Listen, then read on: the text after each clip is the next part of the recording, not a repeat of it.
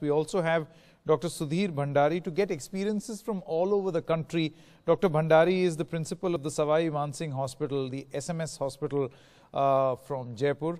Now, Doctor, you have been leading the fight in Rajasthan against the coronavirus. What is the situation there now? Because we see a steady increase in the number of cases again. Yes.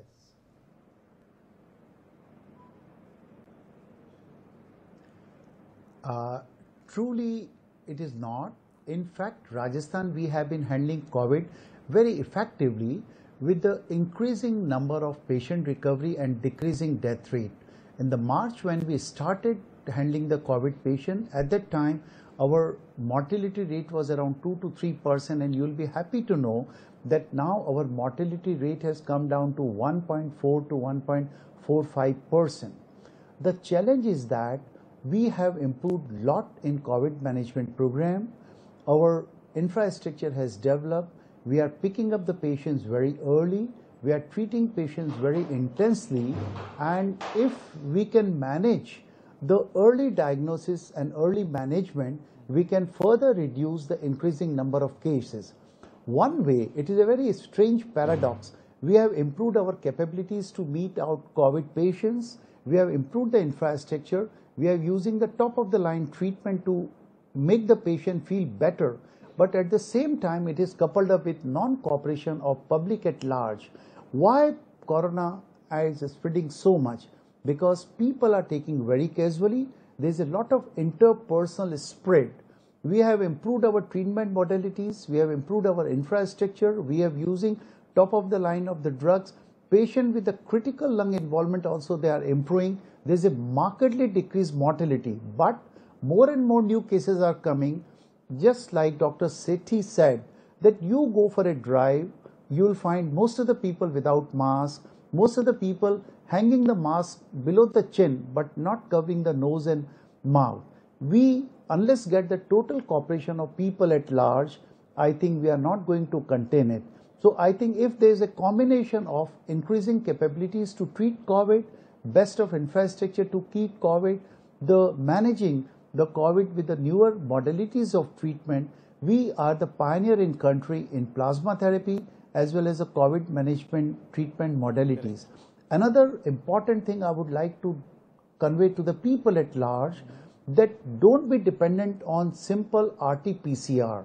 This RT-PCR, which is done through the throat and the nose, has a sensitivity of only 70%. Many people who have mild symptoms with RT-PCR negative, they become casual. They should not be, because in 30% of the cases, RT-PCR may be negative in spite of they harboring the virus.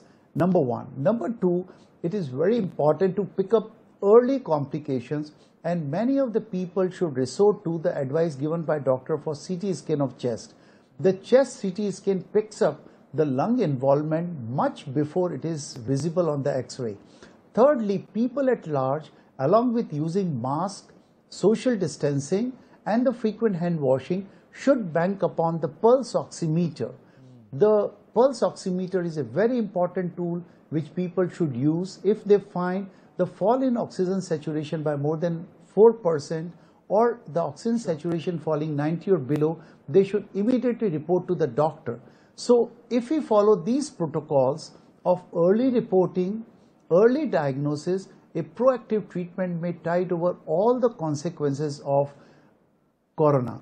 I can reassure you, if people follow the masking protocols, probably we can lead a normal life with markedly reduced incidence of corona.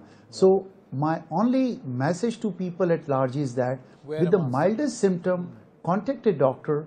Preferably, you don't take things lightly. If your COVID test is negative, bank lot on HRCT chest, which is a very diagnostic and has a sensitivity up to 98%, and pick up disease early, get it managed scientifically, and you have a moral responsibility to ensure that people at large have mask.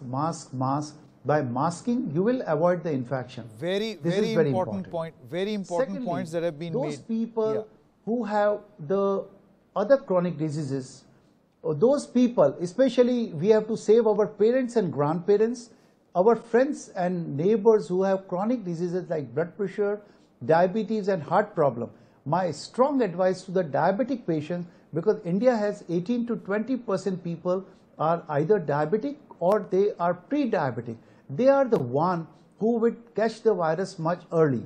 Hence, all the diabetics and pre-diabetics has to have mask once they step out of the house. I think what Dr. Deshmukh and Dr. Bhandari seem to be saying, it's very clear, Mr. Bachchan, all that needs to be done, and Dr. Shetty also said, wear a mask. That's it. Yeah, very simple. Something. I think you will have to get angry again. Just like the polio campaign, you will have to scold people into wearing a mask.